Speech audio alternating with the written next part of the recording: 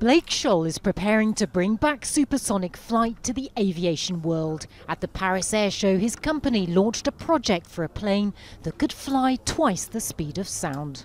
50 years after Concorde was designed with wind tunnels, slide rules, and drafting paper, we now have carbon fiber composites, advanced aerodynamics, and new engines that allow supersonic flight to be accessible to tens of millions of people in a way that's economically and environmentally sustainable. The company's raised more than $100 million to build a 55-seater plane that it says would be affordable and produce zero carbon emissions. They hope to have a prototype flying by 2020. It's not the only supersonic aircraft project. A number of US startups, airlines and even NASA are in the race. But commercial aviation has been here before.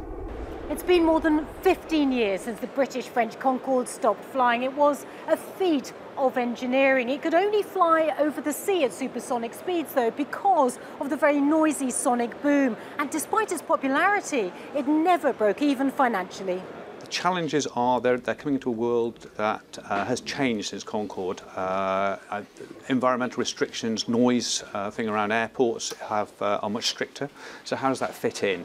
On the other hand, composite structures, materials, CFD modelling, engine technology, they've all improved. So it's going to be interesting to see how it turns out. If supersonic travel becomes a reality again, a 7.5-hour flight between Paris and New York would be halved, and a new generation of people could experience travelling through the sky at breathtaking speed. Natacha, Butler, Al Jazeera, Paris.